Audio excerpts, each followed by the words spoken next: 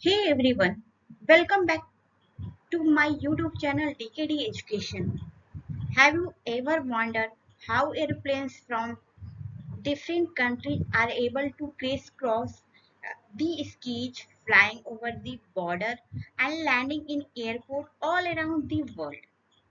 Well, it's not just about the right planes or a skilled pilot. It's all thanks to something called the freedom of the air. In this video, we will break down the different type of freedom, explain how they affect the flight and explore some real world example that highlight their importance. So buckle up and let's take off into the world of aviation law and global connectivity. Don't forget to hit that like button, subscribe for more insights, and let us know in the comment what you think about the freedom of the air. Ready for take up? Let's go. First, freedom of the air. The right to fly over a foreign country without landing. Non-stop flight. Airlines can operate non-stop flight between two points in their own country without landing in another country. Direct flight. Airlines can operate direct flights between two points in different countries. Efficiency. Overflight rights save time and money for airlines by allowing them to take the most efficient route. International connectivity. Overflight rights facilitate international connectivity by enabling airlines to operate flights between distant countries.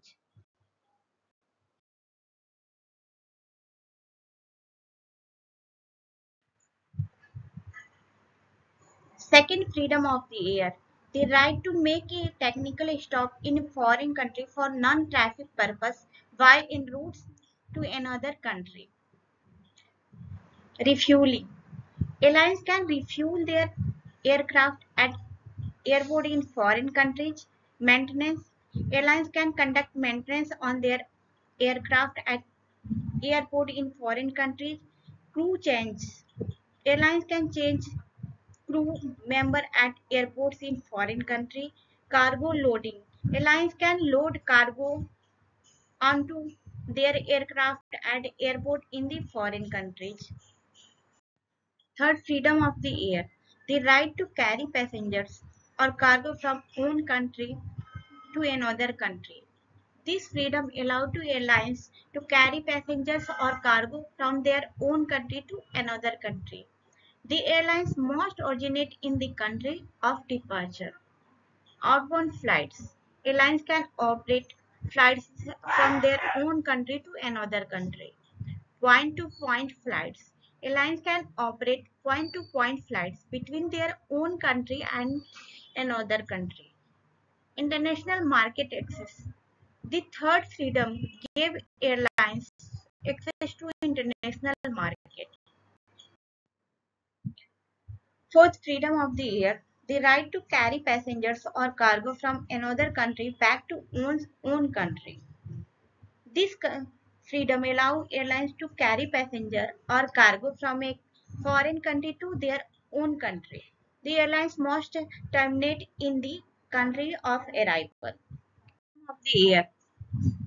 The right to carry passenger or cargo from one's own country to a second country with a stop in third country to pick up or discharge passenger or cargo.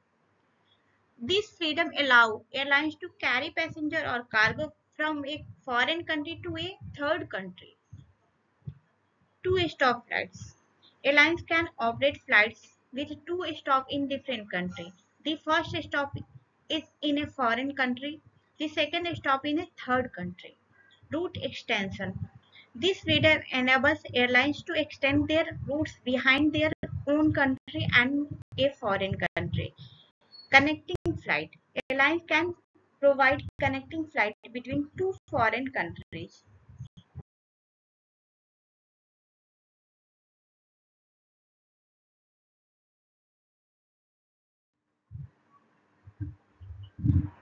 freedom of the air.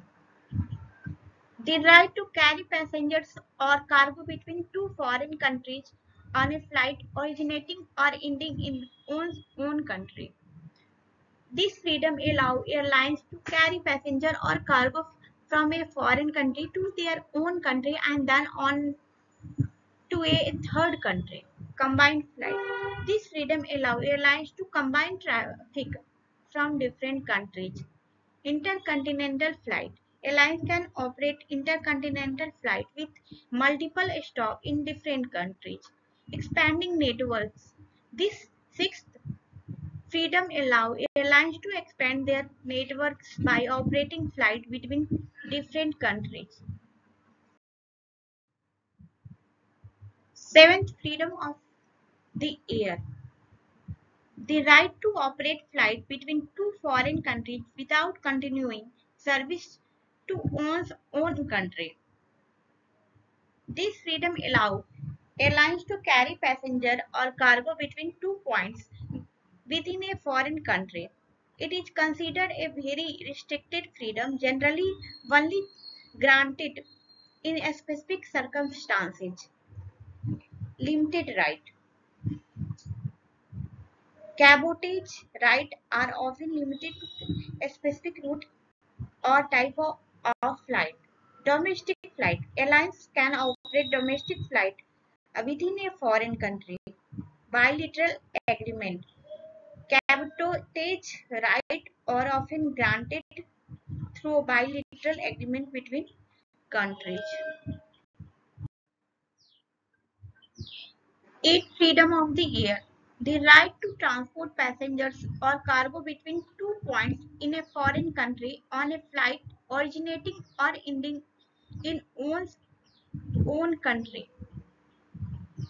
This freedom allows airlines to carry passenger or cargo between two points with a foreign country and then to continue on to a third country.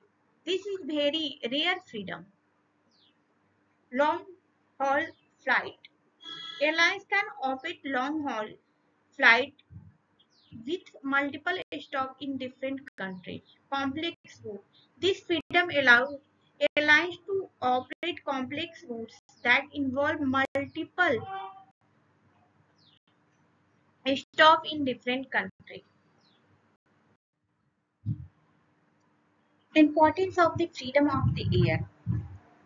The freedom of the air are essential for development of international air travel. They promote competition, lower fare, and increase access to destination. Economic growth. The freedom of the air promote economic growth by stimulating tourism, trade, and investment. Connectivity. The freedom of the air facilitate connectivity between countries, fostering cultural exchange and global understanding. Competition.